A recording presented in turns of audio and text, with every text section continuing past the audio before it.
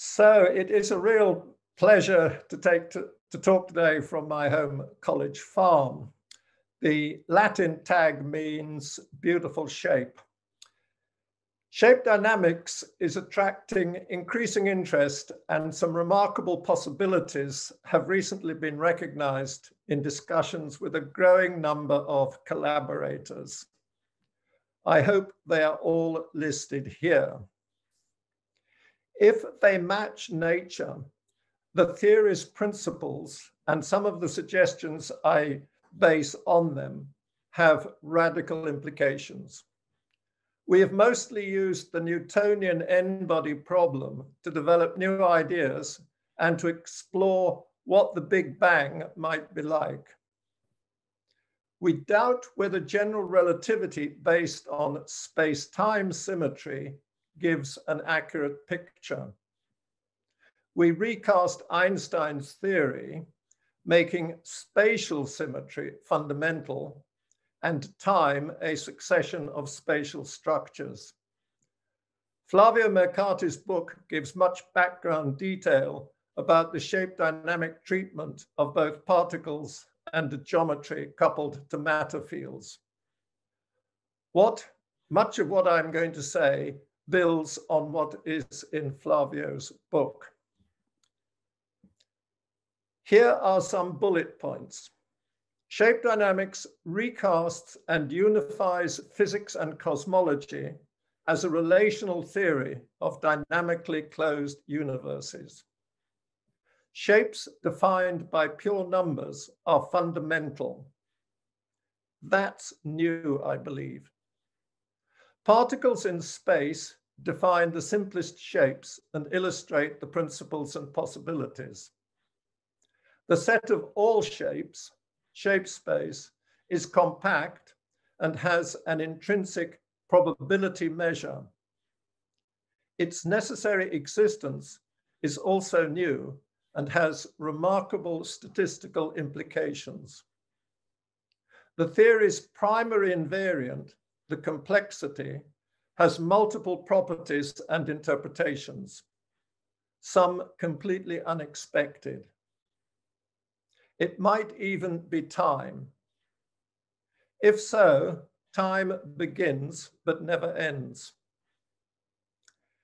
Leibniz said space is the order of coexisting things, time the succession of coexisting things. Mach said relative motions are alone determinable, and time is an abstraction deduced from the changes of things. Increase of all the world's dimensions 1,000-fold, says Poincaré, it still remains similar to itself. Minkowski either ignored or did not know these comments. His space-time is void and makes time almost identical to space. Mach inspired Einstein, but Minkowski's space-time is still the glue that locally holds the world together in general relativity. Shape dynamics creates the glue using shapes defined by real things. Please note the comment made by none other Paul Dirac. He came close to transforming general relativity into shape dynamics in 1959. Velocities are ill-begotten. Only dimensionless ratios, which are used exclusively in shape dynamics, have physical meaning. Observationally, the universe is not expanding, but changing its shape. Insistence on ratios seems minor, even obvious, but it is transformative. Angles as fractions of 2 pi, thus fractions of a full circle, are the foundation of shape dynamics. Taking ratios seriously as the basis of all observations highlights a questionable aspect of theoretical cosmology. The universe is said to be expanding, but the only thing cosmologists can observe are things like redshifts, which are ratios. They observe differences of redshifts, not differences of distances, which expansion of the universe seems to imply. This next slide aims to establish a better conceptual framework for thinking about a changing universe and what might be wrong with the present theory. N particles have a configuration space of 3n dimensions, in which 3 coordinates locate the center of mass, 3 fix an orientation, and 1 the overall size. These 7 are absolute, or as Leibniz would say, extrinsic. The intrinsic, background independent shape depends on only 3n minus 7 numbers. The space of possible shapes, shape space, is the quotient of the configuration space with respect to the similarity group. We will see that quotienting by spatial scale is what really counts. I think it could transform both physics and cosmology. Projection of general Newtonian solutions to shape space eliminates all redundant information and destroys none that is essential. History is represented as an unparametrized succession of shapes that, by time reversal symmetry, carries no Newtonian absolute direction. The intrinsic degrees of freedom in shape space are the 3n minus 7 that define a shape and the 3n minus 8 that define a direction. The simplest, most predictive, and most natural evolution law of a universe in its shape space is geodesic, for which the Cauchy data will be an initial shape and a direction at it. That's a test a relational theory of the universe should pass. Newtonian theory does not.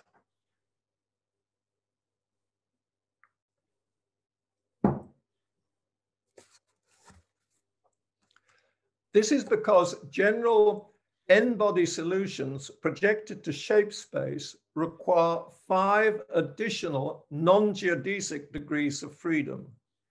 They are extrinsic.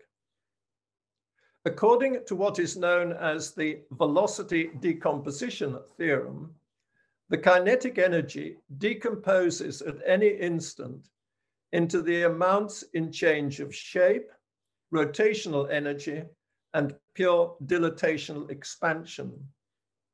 They yield 2-dimensionless ratios. The direction of the angular momentum relative to the instantaneous shape gives 2 more. The 5th is the ratio of the kinetic and potential energies.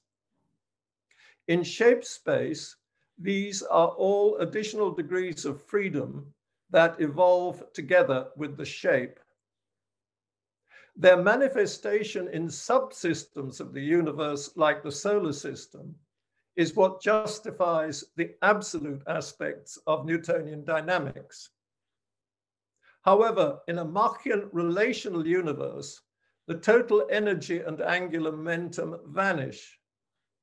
But there can still be subsystems with all possible energies and angular momenta, provided they sum to 0 for the complete universe. If we are considering the universe as a whole, as any good relationist must, Machian principles eliminate 4 of the problematic additional degrees of freedom. What shape dynamics highlights is that to model a universe like ours, in which there is ongoing structure formation, the variable that in Newtonian terms is the ratio of the amount of kinetic energy in overall expansion divided by the amount in change of shape, must be retained. Because it is shape dynamically inexplicable, I call it the anomaly or the creation measure, because without it, nothing interesting could happen in a classical universe. I said insistence on ratios seems minor. I don't think it is. It may reveal the secret of the universe. Let us see if we can find where it hides. The orbit in its configuration space of a Newtonian system with fixed energy E can be found as a geodesic by extremalizing the action of Jacobi's principle.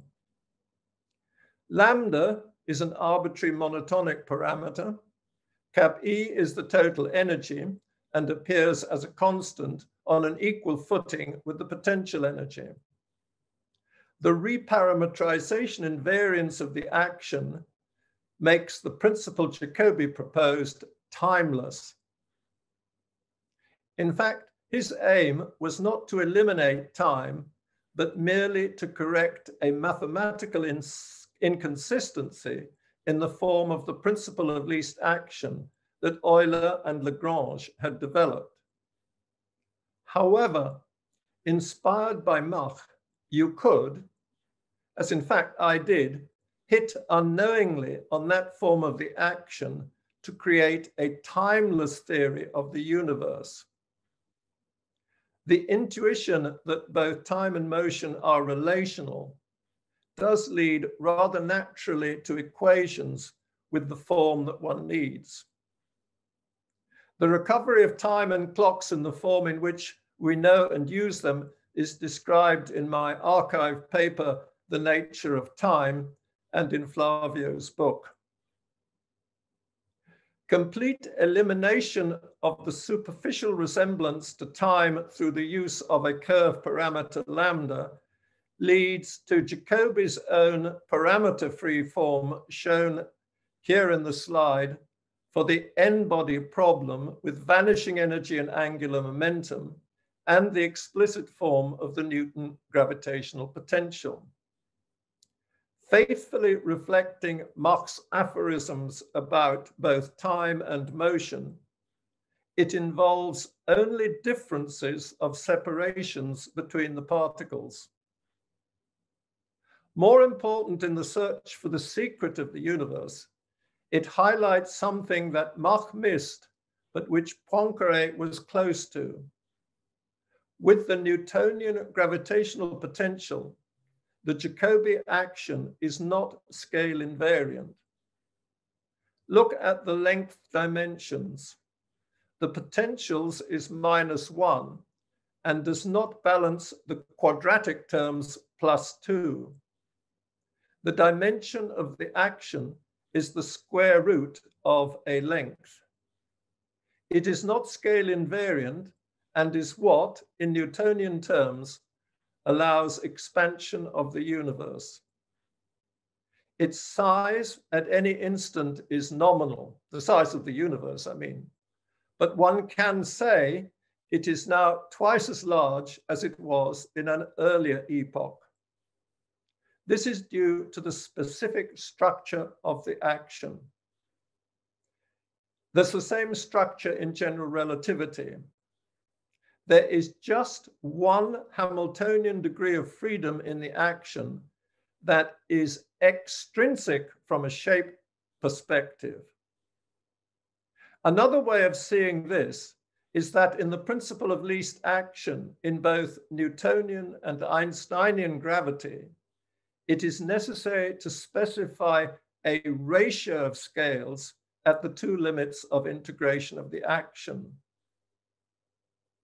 I will now introduce two shape dynamic concepts which hint how our universe creates structure without an extrinsic term in its action. Shape space comes with a dowry of two architectonic structures. The first is a relational natural metric. Let the two pairs of not quite identical triangles on the left have the same three particles at their vertices. The differences of their positions in A and B arise from intrinsic changes in the separations between the particles, but also between different extrinsic unobservable displacements in absolute space. The Newtonian action and initial data calculated for them differ for no observable reason, but lead to different observable evolutions. On the right, in contrast, one imagines one triangle held fixed and the other translated, rotated, and changed in size until the Machian action with positive definite radicand is minimized. The resulting quantity is a scale-invariant difference of the shapes or the distance between them in shape space. It is a quintessentially relational natural metric, obtained by best matching as Bertotti and I developed back in 1982. There's something else as well. The Newtonian configuration space is non-compact because the scale degree of freedom is unbounded. The quotienting with respect to it makes shape space compact. Then on it, the natural metric defines relative volumes. With them, measures and probabilities are automatically defined, providing a secure foundation for statistics and probability, which Maxwell called the true logic of the world. To my knowledge, no similarly robust foundation for statistical arguments exists in standard cosmology or any of the approaches to quantum gravity.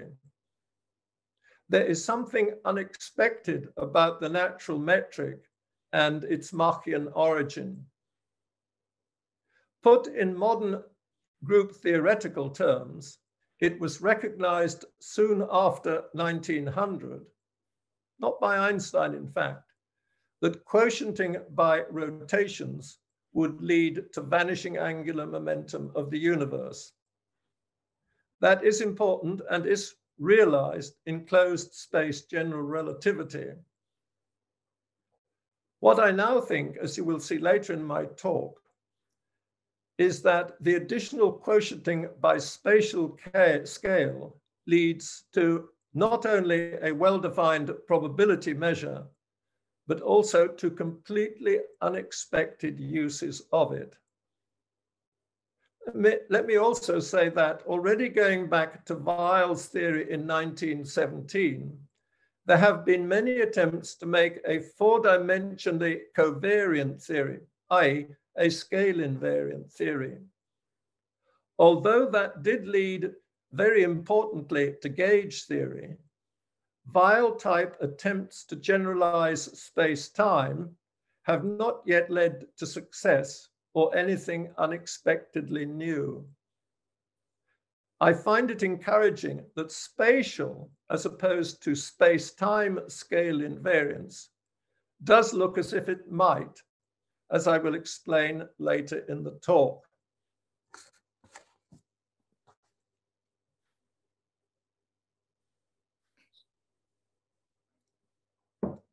The second architectonic structure, actually a one-parameter family of structures, are subspaces of codimension 1 that the primary invariant of the similarity group defines in shape space. Tim Kozlowski, Flavio Mercati, and I call it the complexity. Mathematically, it is the ratio of the root mean square length and the mean harmonic length. As a ratio, It meets the shape dynamic gold standard of being a pure number.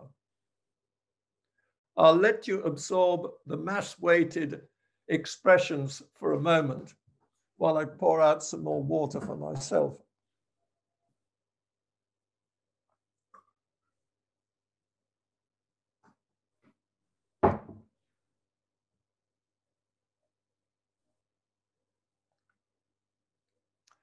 Note that up to a factor, the numerator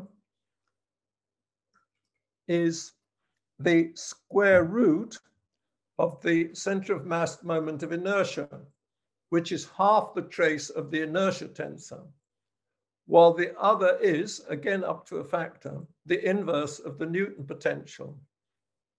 Thus, the shape complexity is the ratio of the two most fundamental quantities in the Newtonian n-body problem.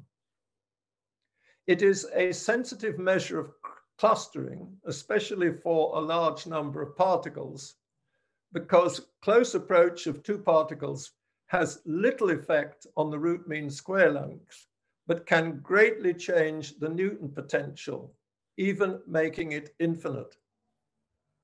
This creates possibilities we never anticipated.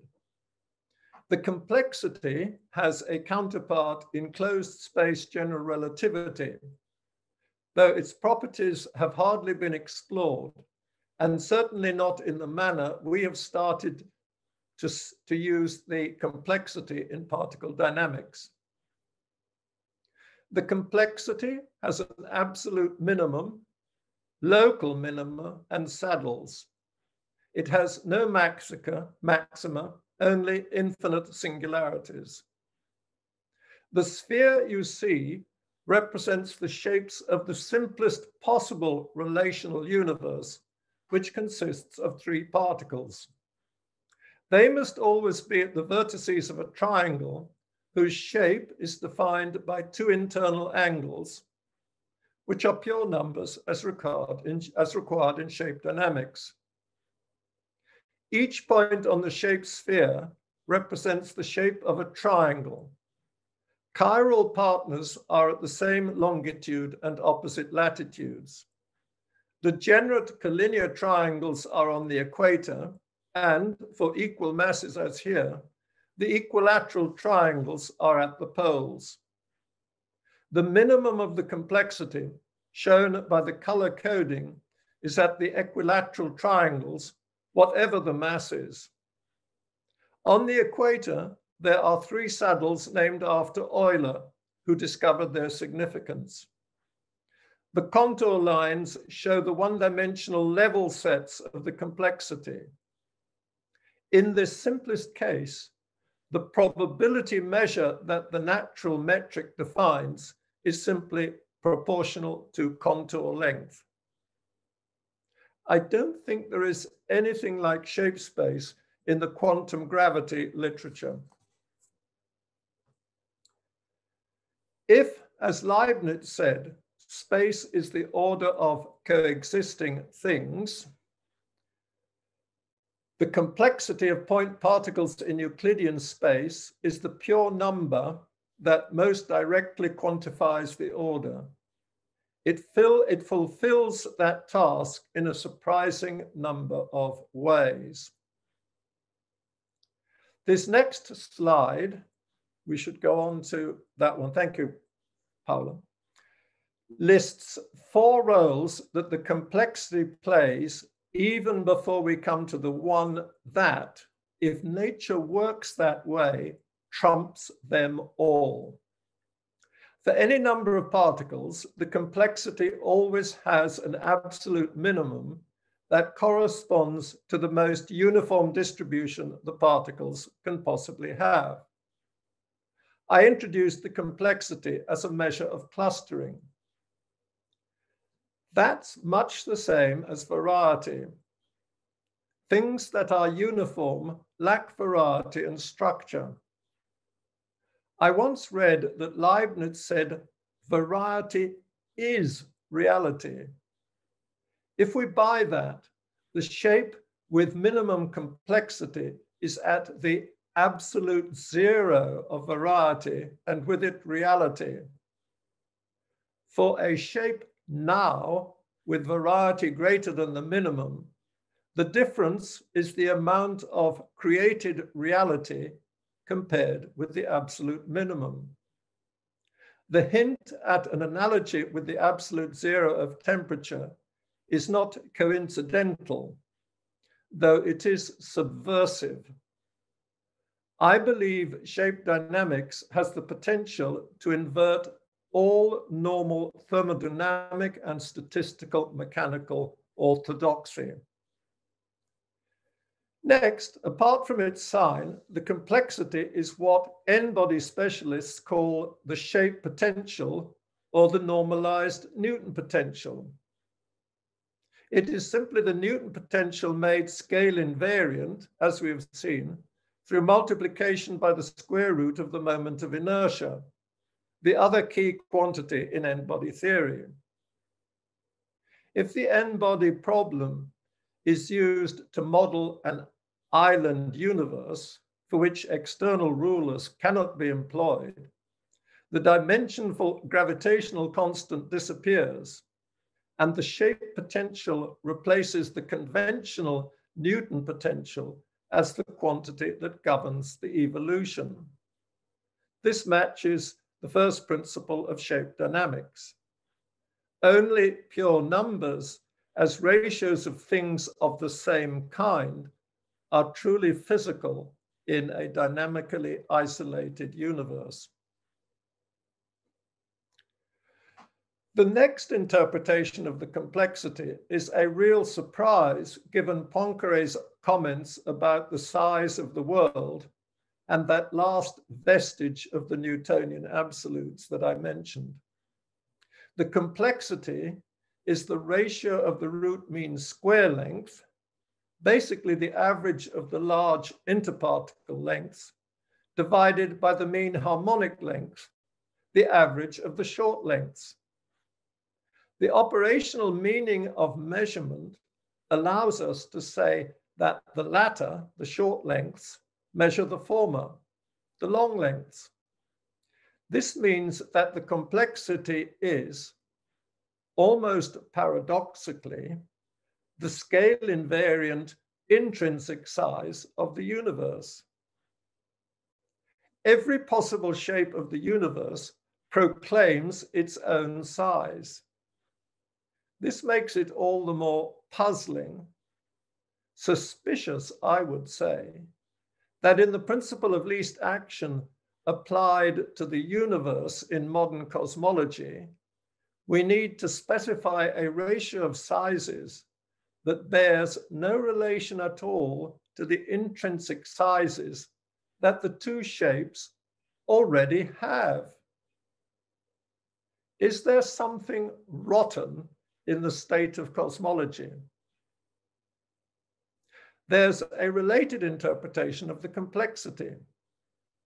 Its inverse is, in scare quotes, a scale-invariant Planck length. The conventional Planck length inevitably has a value relative to something in the universe, my hand, say. Its value tells us nothing about the current state of the universe. If instead of my hand we use the Hubble radius, we obtain a value of the Planck length on cosmological scales. That's better, but it still tells us nothing about the detailed structure of the universe, either in the immediate vicinity of my kitchen or out to the Hubble horizon. In contrast, the inverse of the complexity is the primary characterization of such structure. What's more, its value is encoded directly within a single shape, whereas the determination of the three physical and dimensional constants used to determine the Planck universe units requires a finite interval of time and hence many shapes of the universe. The complexity hints at a unification, not of forces, but of foundational concepts in physics and cosmology, as I will now start to explain.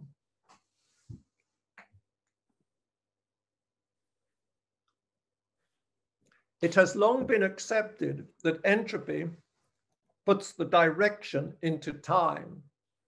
Shape dynamics suggests that is plain wrong, and moreover, that there is no need to add some special state in the past, something inexplicable within the known laws of physics, a past hypothesis, as David Albert coined it, in order to explain the arrow of time.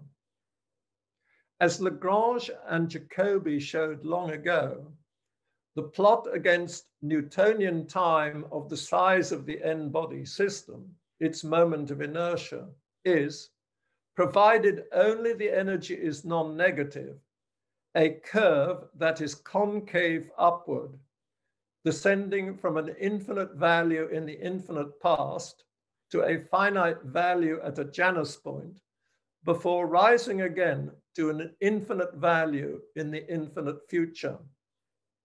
By the time reversal symmetry of Newton's equations, the behavior is qualitatively the same for either direction of Newtonian time. Much more interesting than the size, which in shape dynamics is unphysical gauge and is not plotted in this figure, is what the complexity does. It is here that quite novel statistical effects appear in shape dynamics. Thermodynamics grew out of the study of steam engines, in which the working medium must be confined, otherwise the steam engine stops working. Matching that, statistical mechanics was developed in a conceptual box and accordingly restricted to dynamical systems with phase spaces of bounded Liouville measure. In contrast, the n-body problem is not in a box and lives in conventional terms in an infinite phase space. What happens there is quite different. In fact, at just one point in solutions of the n-body problem, the system is effectively in a box. It is at the Janus point, at which there is no overall expansion. At this one point, a nominal size common to all possible initial data for all possible solutions can be specified. That effectively puts all the initial data in a box from which all solutions emerge with size steadily increasing relative to the nominal original size. Boltzmann's breakthrough to interpreting entropy as a count of microstates was that, in the conceptual box which he postulated, and for sufficiently many particles, the great majority of states have a uniform spatial distribution and Maxwellian velocity distribution. He identified such states with thermal equilibrium states and showed they are vastly greater in number than all other states put together.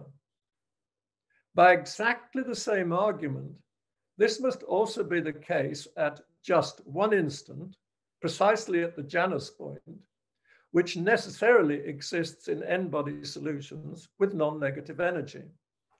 That includes zero energy, as shape dynamics mandates. The figure, taken from the paper Identification of a Gravitational Arrow of Time by Tim Kozlowski, Flavia Mercati, and myself in 2014, shows the complexity increasing either side of the Janus point. On the left in the three-body problem, on the right in a simulation with 1,000 particles. You cannot fail to see the bidirectional arrows of time. This behavior happens in every single solution. It is not a statistical effect revealed only in a Gibbs ensemble. Statistics is used only to prove that virtually all individual solutions look thermal at the Janus point. The principles of shape dynamics allows a theoretician, as I argued, to put a box there, and there only, with the same nominal size for all solutions. Outside the box, the size of the solutions is some ratio of the box size.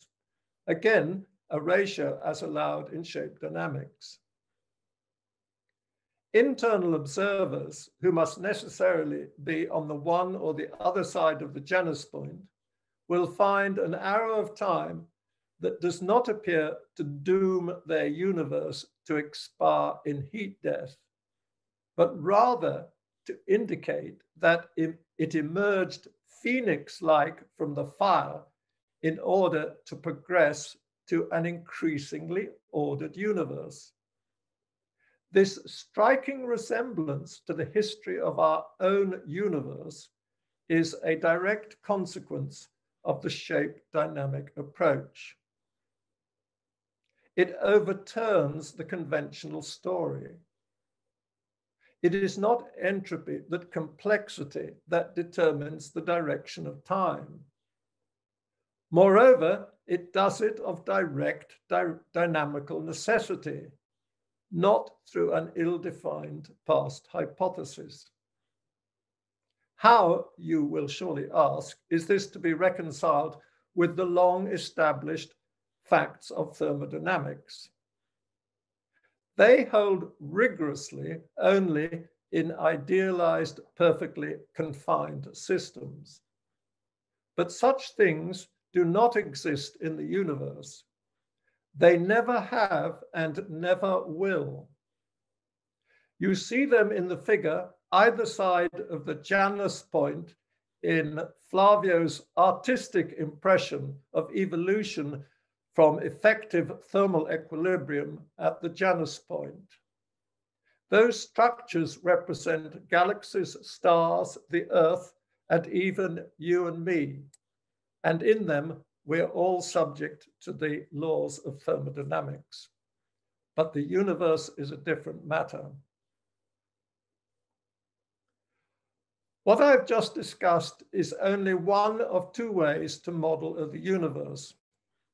As a preparation for what follows, note that in the 1,000-body simulations, in which the three-body fluctuations are largely evened out, the complexity increases steadily and more or less uniformly with Newtonian time. Because the fluctuations can briefly reverse the increase, the complexity cannot be identified with time in a classical theory. Could it be that in a quantum theory of the universe, the complexity literally is time? Could it be shape dynamics' trump card? One thing which suggests that it could is that the complexity has an absolute minimum, which could be identified with the birth of time and increases continuously to infinity. Something else that is very relevant comes from relaxation of a condition I mentioned that may not have seemed significant, namely that the moment of inertia, the size of the system, remains finite at the Janus point. The argument for the overwhelming probability of thermal equilibrium at the Janus point relies critically on the size at that point having a finite value. However, it has been known for over a century that certain remarkable solutions exist in the Newtonian n-body problem, in which all the particles collide at one instant at their center of mass. These solutions are called total collisions, and of course, At them, the Newtonian side of the system is 0. That has a profound effect.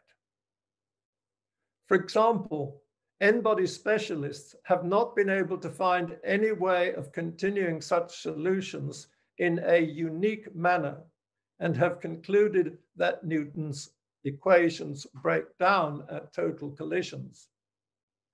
Flavio and Paula Reichert have been looking at the possibility of continuation of such solutions in a shape dynamic setting. And Flavio will be speaking about that in the first talk tomorrow. I'm going to consider the implications of the fact that whether or not a continuation exists, a Newtonian solution that leads to a total collision can, by time reversal symmetry, be transformed into a total explosion or Newtonian Big Bang. It is interesting that the existence of such solutions was known several decades before expansion of the universe was discovered. The profound effect, which is coupled with the requirement expected on Machian grounds of vanishing angular momentum of the system, is that the solutions all begin with a special shape called a central configuration. It can be either collinear or 2- or 3-dimensional, in which case the initial shapes are typically uniform, often remarkably so. In the case of 3 particles, the non-collinear total explosion solutions all begin equilateral. For 4 particles, one possible initial shape is the regular tetrahedron. In a central configuration, the force on each particle is directed toward the center of mass with strength proportional to the distance from it. If all particles are initially at rest in a central configuration, they will fall homothetically without change of shape until they all collide at the center of mass. The much more interesting fact is that non-homothetic solutions in which the shape does change can terminate in a total collision, providing the final shape is a central configuration.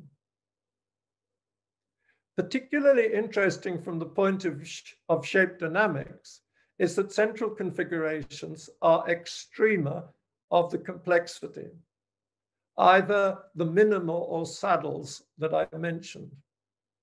If the theory of time which I'm going to propose is on the right lines, these properties will have far-reaching consequences. We can start with the nature of the minima. As I said, the complexity has an absolute minimum.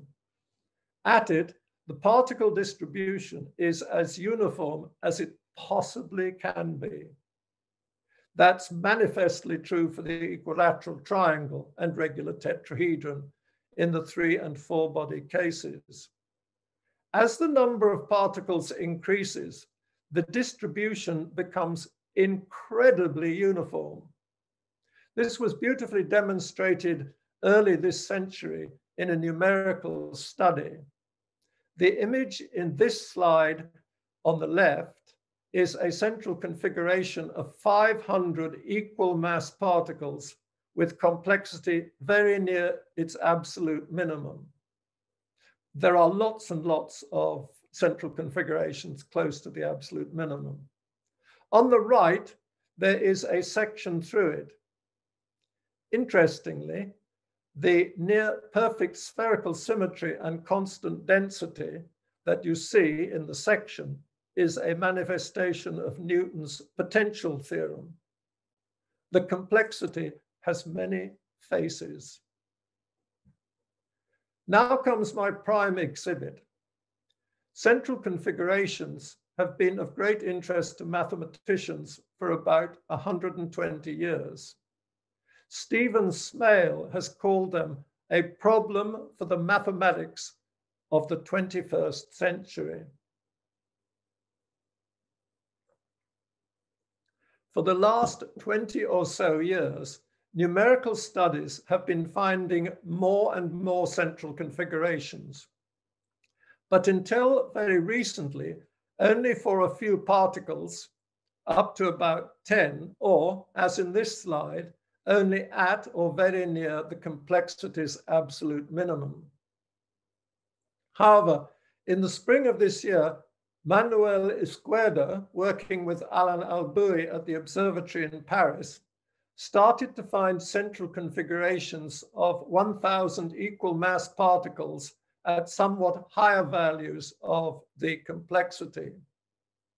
They are mostly in 2 dimensions, but the ones in 3, which require much more computing time, are similar.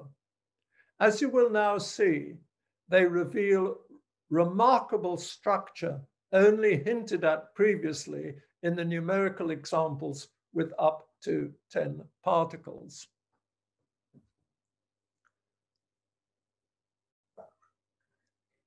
Here on the left is a central configuration very close to the absolute minimum of the complexity. It is like the section in the previous slide, nearly exactly round, with almost perfectly uniform density, except that in this case, the density decreases slightly going outwards. I think that is because of the difference between 3 and 2 dimensions. There is in both cases an abrupt end at the circular rim. The central configuration on the right, with only marginally greater complexity as you see, exhibits remarkable voids and filaments. As of now, Manuel and Alain have not been able to find an explanation for their form and existence. They are surprisingly like the distribution of the galaxies in the universe in the present epoch. However, I do not want to suggest a direct connection. I'm more interested in other facts at the moment. The first is that there are a simply extraordinary number of such central configurations. Alain estimates their number at n factorial, where n is the number of particles. That is a staggering number. In fact, it is not even known if the number is finite. A major unresolved problem for over a century is whether there is a continuum of such solutions. Alain and a Russian collaborator have shown that there isn't for 4 particles in the plane and have almost proved the same for 5 particles. I will come back to some of the finer details of this image after I've discussed further the radical idea that quantum time is literally the complexity. In one sense, the idea is not radical. Bryce DeWitt recognized about 60 years ago that simple-minded canonical quantization of general relativity, following the prescription that Dirac introduced, leads to a wave function of the universe that is static. I think Bryce was the first to suggest that time in quantum gravity simply reflects correlations between different degrees of freedom within the universe. Many theoreticians have considered candidate possibilities. None has commanded wide assent. I am not aware of any proposal that a variable like the complexity should be time. Several things distinguish it. Among the candidates I know, it alone is a pure number. Second, it is, as I emphasized, many things at once, including intrinsic size. In fact, a common proposal for time in quantum gravity is the volume of a spatially closed universe. But in shape dynamics, that is a gauge variable, not a pure number. In contrast, the complexity is, as just reiterated the scale-invariant intrinsic size of the universe. That seems to me better. Another argument for the complexity, absent in all other proposals, is that in the classical theory, it is the scale-invariant quantity that not only as the shape potential defines the dynamics, but also, as we have seen, the direction of time.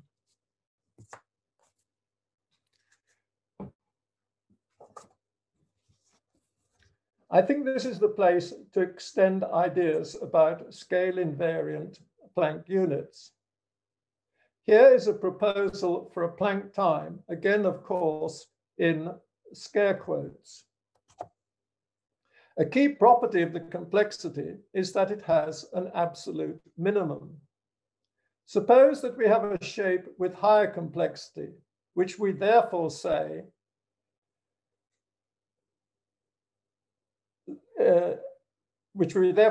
has a later time and called now with an uppercase n. Then the Planck time could have the form shown.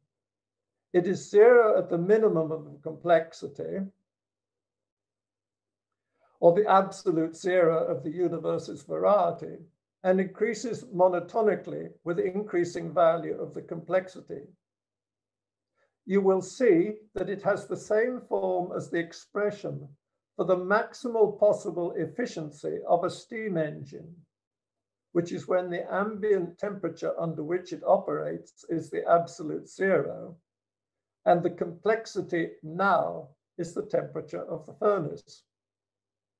From this parallel with thermodynamics, it is a short step to Clausius's definition for the increment of entropy corresponding to the addition of an amount of heat dq at the absolute temperature T.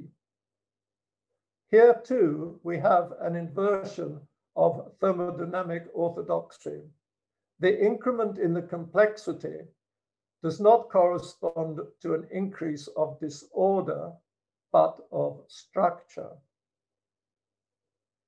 This slide shows how I initially thought the complexity could be used as time in Newtonian quantum gravity, and hopefully its Einsteinian generalization. I simply followed DeWitt in seeking an equation that governs a wave function of the universe, combining it with the long-standing belief that some dynamical equation which evolves an initial condition forward in time governs the universe. Suppose in this slide the value of a wave function is specified on one of the contours of the complexity near the equilateral triangle. I propose the wave function to carry the value of the wave function forward at each point along the local gradient of the complexity to its higher values, the Laplacian and gradient being determined by the natural metric. The aim was to determine probabilities, jointly determined by the Born density and the natural metric volume element. This being done for all shapes at successive values of the complexity identified as time. An intriguing aspect of this proposal is that a heuristic argument suggests the solution of the wave equation is unique and corresponds to a theory that, in its basic structure, is profoundly time asymmetric. This is a possibility Roger Penrose suggested long ago could be a defining feature of quantum gravity. My original proposal took a surprising turn when Flavio Mercati proposed an even simpler wave equation, also with a time asymmetric solution, but now with one of the simplest imaginable form, namely giving the same value of the Born density for all shapes with given value of the complexity. Tim immediately pointed out that such a theory would still make non-trivial predictions, since the Born density and the measure jointly determine quantum probabilities. This means that, even with constant Born density, the measure which the natural metric supplies would still lead to non-trivial predictions. At each given complexity, all possible shapes with that complexity would have definite relative probabilities. I initially resisted this, but as a result of discussions with Sean Eccles and Joe Dunlop, who had spent some time trying to deduce what would be the consequences of my original proposal, I came to see virtues in what I had initially thought was too bizarre and counterintuitive. I will end my talk by pointing out some of the possibilities that seem to exist. The first observation is that the proposal to make complexity be time immediately means that all singularities that arise when particles get too close to each other are eliminated from the physics of the envisaged universe. The reason is very simple. By virtue of its definition, the complexity, at least as defined in the particle model, will automatically tend to infinity in such a situation. But since the complexity is time, such an event is pushed away to the infinite future. It can never be experienced at finite time. I'm not at all knowledgeable about quantum field theory, but ultraviolet singularities are certainly a major issue with which it has to contend. Could it be that shape dynamics simply banishes them in this simple way? I think Tim is planning to say something about this in the final talk tomorrow. The next striking fact is another manifestation of the role of statistics in shape dynamics.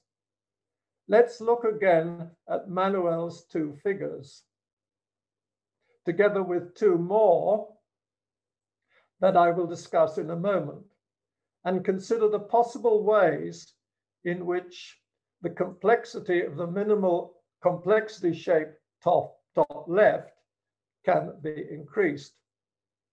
The simplest way to do that is just to move two particles closer to each other. By this device, we will create a shape that won't be a central configuration, but will have the same complexity as the shape bottom left. However, its structure will be utterly boring compared with that of the central configuration. Such a configuration will also violate the cosmological Copernican principle. There will be a distinguished point or region within it. Of course, the Copernican principle is violated by the existence of the center of mass of the particles and the edge of the central configurations. I do not think this is fatal because it may be possible to create a similar model in a three-dimensional spherical space analogous to the two-dimensional surface of the Earth. One thing at least is already clear in this figure. There are vastly more ways to increase the complexity of the shape top left by innumerable small changes that can be made to all the interparticle separations than by adjusting only a few. The near minimal complexity shape top left, whose analog in a closed three-dimensional space should, I believe, satisfy the Copernican principle, cosmology's touchstone, almost perfectly, will be transformed in virtually all cases into ones that satisfy the principle equally well.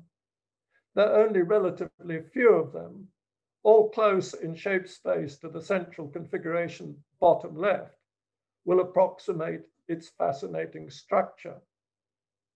It is also very interesting to see the manner in which, despite its beautiful voids and filaments, it manifests long-range order. Take disks with diameter that is, say, 1/10 of the full disk of the central configuration. Place such a disk at random somewhere on the full disk. What you find wherever you place the disk, except of course at the edge, is much the same as what you will find anywhere else. That's a manifestation of something very important in cosmology called long-range order. One of the most important significant facts in cosmology is that throughout its entire existence, it has exhibited long-range order together with fulfillment of the Copernican principle. I suspect the great bulk of all shapes with any given complexity and sufficiently many particles will satisfy the Copernican principle. This brings me to the figure top right, taken from a paper by Michael Joyce and collaborators. Its complexity for the same number of particles is certainly greater than the minimal value of the one top left. And I'm pretty sure it is also less than the complexity of the central configuration bottom left. It has a so-called glassy distribution.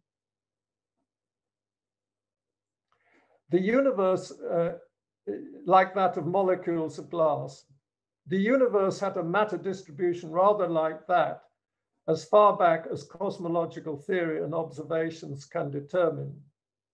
The glassy distribution is at least qualitatively like the famous Harrison-Zeldovich type fluctuations when they are represented not in Fourier space, but in real space. The distribution top right gives an idea of what the universe looked like before it thermalized and gave rise to the observed microwave background. The widely acknowledged success of inflation is its ability to suggest that quantum mechanics could have generated such fluctuations. At this very preliminary stage in the exploration of the shape dynamics inspired idea that complexity is time, the history of the universe that is beginning to appear is that at the birth of time, the universe looked like the very nearly minimal complexity shape top left, or more realistically, the one in 3 dimensions that I showed earlier. Somewhat later, the great bulk of the possible shapes looked glassy, with among them the occasional central configuration at certain discrete values of the complexity. Such central configurations necessarily have a penumbra of shapes that look much the same, many with exactly the same complexity and others with slightly lesser and greater complexity. A kind of distribution through which our universe does never seem to have passed, is the Poisson distribution shown bottom right. Though I think that could be something like the typical thermal distribution I suggested should be typical at the Janus point of a universe with bidirectional arrows of time. It is time for me to end. I will do that with a hint that quantum mechanics might emerge directly from the principles of shape dynamics, for which I show once more Manuel's 2 images. I pointed out that a simple probability argument proves that the great bulk of the shapes just above the absolute minimum of the complexity will come about through many small changes within it of the interparticle separations. Since, at least in the case of equal mass particles, the smallest separations are, as you see on the left, and saw better without the gradual density decrease in the earlier 3-dimensional central configuration, almost all exactly the same. This will be true for the great bulk of the shapes with slightly higher complexity. You see this confirmed in Manuel's central configuration on the right. Look at it carefully.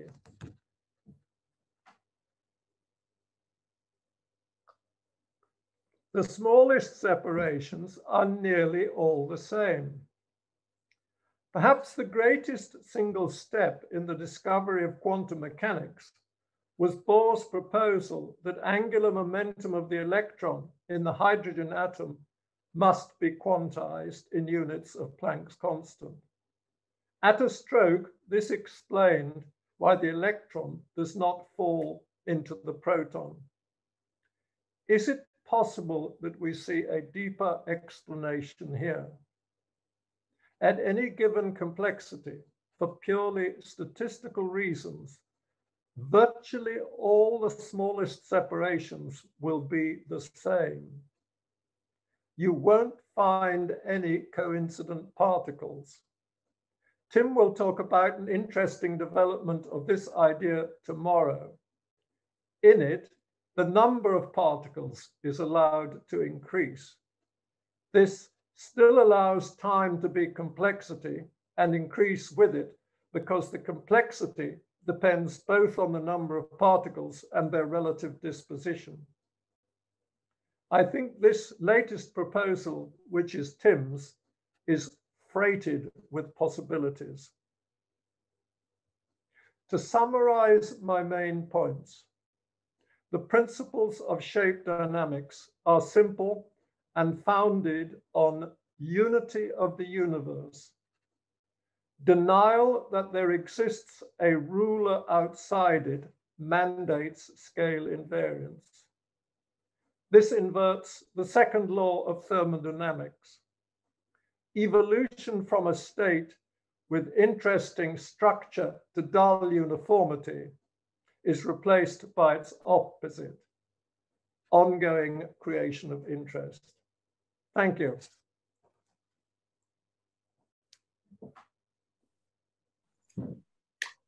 Thank you very much, Julian.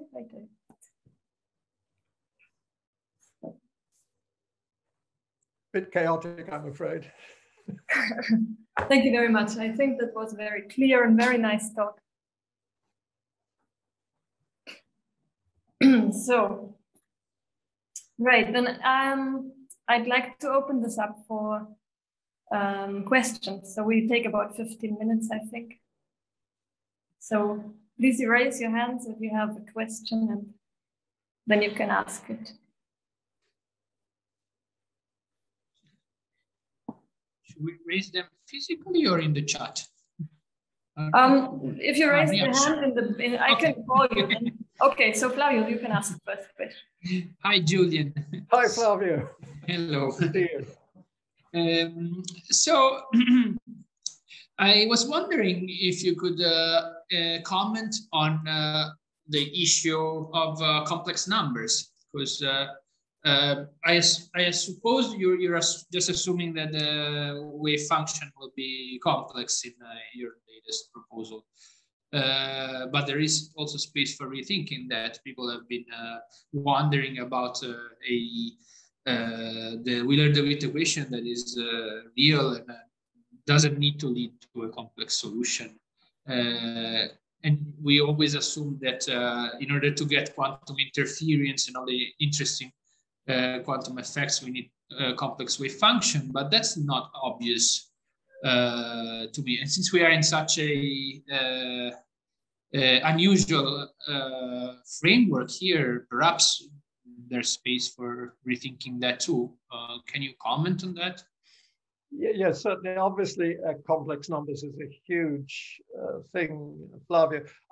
Long ago, back in the mid-90s, I pointed out that at least the simplest form of the Wheeler-DeWitt equation is real, and that all the attempts to recover complex quantum mechanics from it were actually bogus, because they put it in by hand at the start, because they assumed a wave function in the form of a wave WKB solution. So there's certainly a major issue coming in quantum gravity there, which has not been sufficiently recognized.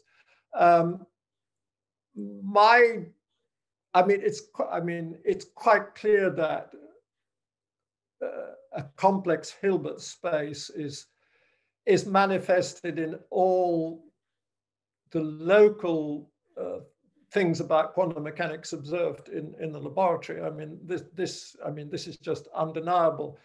My suspicion is that there's a quantum mechanics of the universe, and out of it, the quantum mechanics that we observe in the laboratory emerges. There's a close analogy there's a partial analogy, at least, with this, just in purely classical mechanics. If you have a Machian universe, it must have vanishing energy and vanishing angular momentum. But as soon, and that's described by a constrained Hamiltonian dynamics.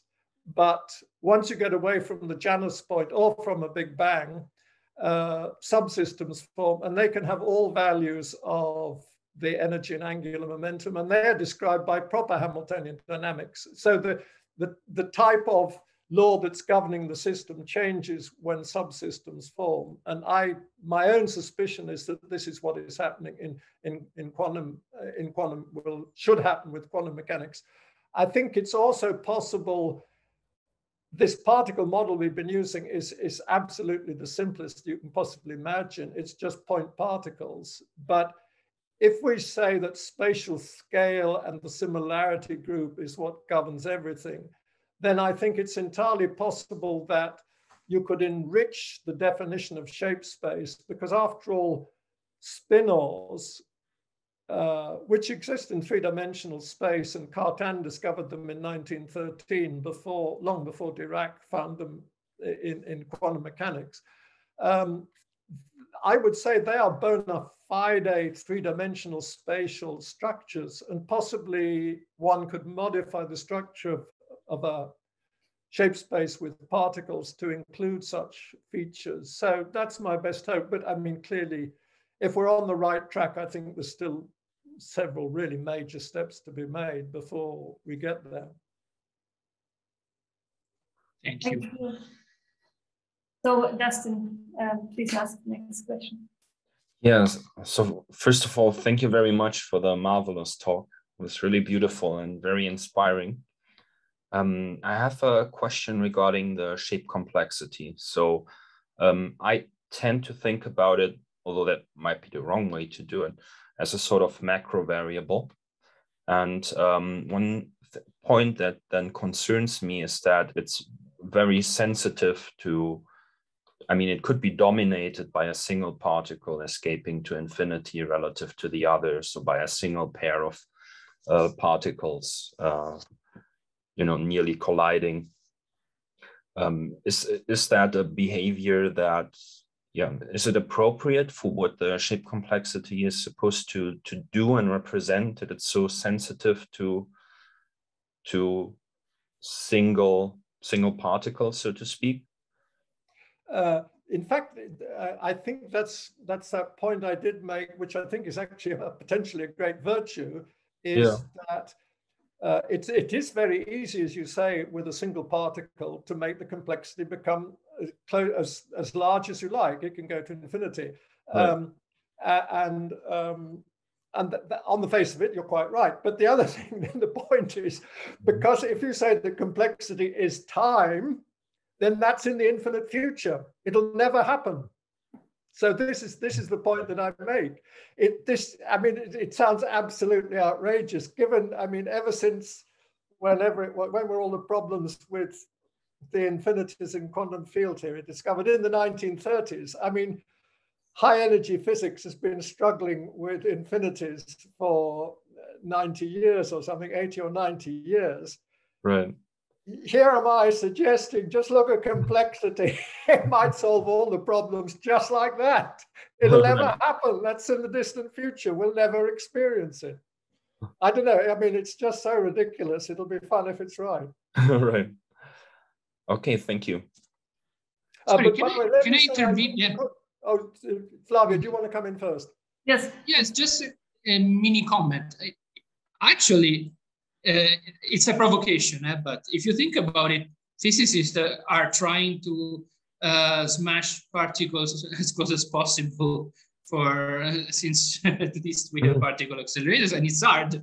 So maybe that's why. or it has something to do with it. I don't know. It's just a provocation, but you see where I'm going. It might have something to do with it. But it might. Well, we could talk about that later, possibly. Come back with that, with the Large Hadron Collider, perhaps a little bit. But let me carry on and just say, with regard to the original question, I think there is a considerable case for looking for other quantities that characterize a given shape.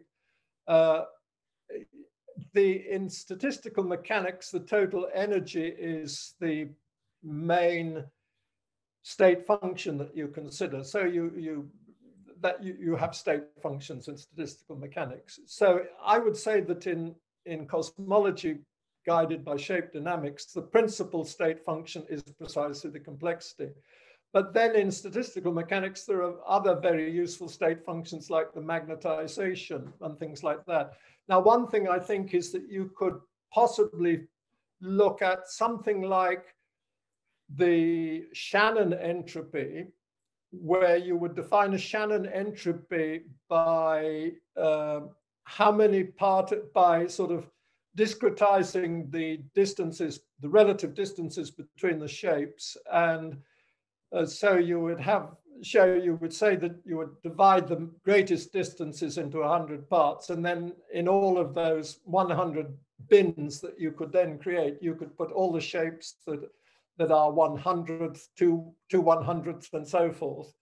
And then from that, you could calculate a Shannon type entropy. And I think it would be very interesting because either the maximum or the minimum of that Shannon type entropy, I think would actually correspond to pretty uninteresting shapes. And I suspect the most interesting shapes would be the ones where the Shannon entropy is somewhere in the middle. So I think there are interesting possibilities for looking for further state functions. Yeah, that sounds very intriguing. It's also, many people have speculated that there's some sort of, I think Scott Aronson also coined the term, the first law of complexodynamics or something like that, speculating that that there's some sort of rule or general regularity that at medium entropy systems are the most interesting. But I don't think anyone has been able to make it precise yet. Maybe that's something. Well, maybe starting with I don't know. I mean, I've met Scott at a FQXI conference. I don't know whether he's sort of aware of complexity or something like that. I think it's something that I think us and n-body specialists are the only people really who've taken much interest in complexity, or they call it the shape potential or the normalized Newton potential. Let me, if I may go back to Flavio's comment, only a few days ago, I watched a talk by Nima Akali Hamid, who has this remarkable thing with the amplituhedron, where they calculate scattering amplitudes. And one thing that I found very striking about that is that they claim that the only well-defined quantum states are ones that are asymptotic, the sort of where you have incoming states and then you have collisions. And he was showing a slide with a collision at the I mean, it was just a sketch of such a collision at the Large Hadron Collider. And so this approach with the amplituhedron, which is generating quite a lot of excitement, relies very much on these asymptotic states and collisions. And this relates to Flavio's comment about what's happening at the Large Hadron Collider. Now, I'm just wondering whether that is right and whether this comes from, one is just so used to thinking about the Large Hadron Collider and what you can do with it, that you're not thinking at it from a whole universe point of view. So I think, I mean, he has a picture of the Large Hadron Collider straddling Switzerland and France, and then sort of yellow sparks coming out where two things have collided. but I'm not sure that that's the right way to think about the universe at all.